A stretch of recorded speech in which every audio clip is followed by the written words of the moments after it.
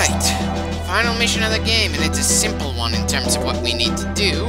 Destroy one computer and kill the main bad guy. Sure, he's a damage sponge, and there will be constantly spawning grunts, so it's not among the easiest missions of the game, but it's definitely not among the most complicated missions for us to pull off, which is good to know.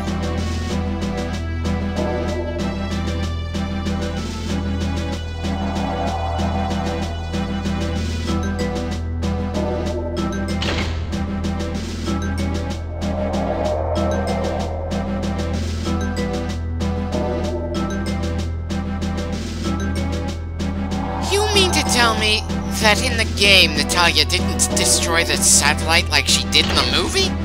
I considered it a brilliant bit that someone who was in charge of the satellite's guidance systems simply told the satellite to re-enter the atmosphere and burn up instead of coming up with some overly complicated way to take it out. But instead here, it's still an issue. Bloody hell, this game has outright removed one of Natalia's best moments of awesome from the movie, while making her a liability that people would look at as the worst example of an escort in video games ever since. Did the game designers have something against Natalia as a character or something? Or is there some other explanation for why Natalia became such an unintentional hate sink in this game? Hell, I'd feel more invested in shooting at her at the end of this game than killing Alec, even though we've spent quite a few missions with him as our direct villain.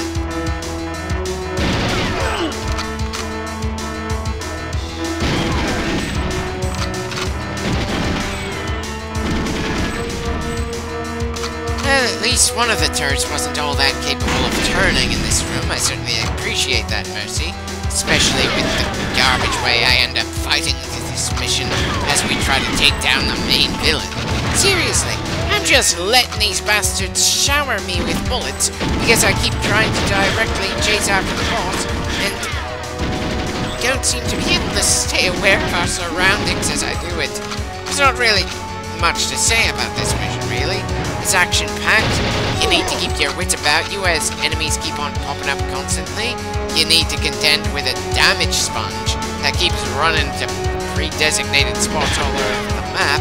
And did I mention the music is pretty awesome? Yeah. All in all, it's a good way to cap off the game, considering everything else we've done to get here so far. It's not the greatest final mission of a game I've ever gone through, but it gets the job done, considering everything that the game is capable of.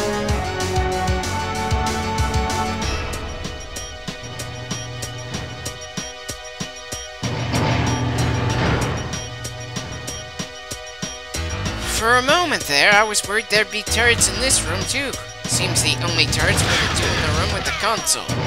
It also seems that the biggest threat in this boss-centric mission isn't the boss himself, despite the fact that he's got a pretty powerful automatic gun and an obscene amount of health. Hell, even the grenades he occasionally drops along his path aren't that big of a deal. The single greatest threat are the common enemies. Keep on coming up until we lower Alec's health to a certain point, so he runs to the final little fight spot. Seriously, just look at how seriously injured we've gotten this quickly in the mission, despite the Game Shark code being on. The pain comes pretty quick in this one, that's for damn sure. If you want to take down Alec, it's best to do so in a hurry. Of course, the only reason you wouldn't in a mission like this is because you want to just take down as many enemies as possible before you die.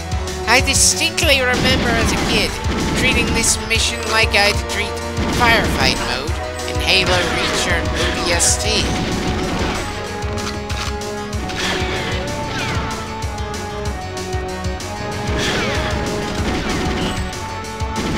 I'm not even sure there's a point shooting him when he's running to the final fight spot.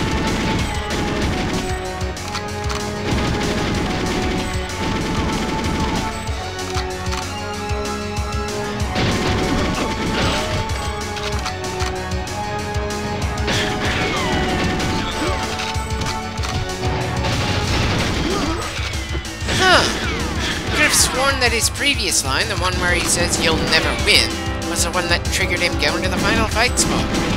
Again, funny how my memory works sometimes.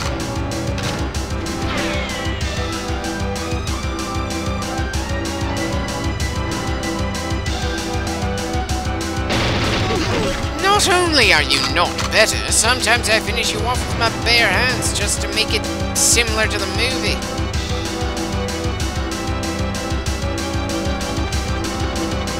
And of course, Natalia comes with a helicopter, just like in the movie.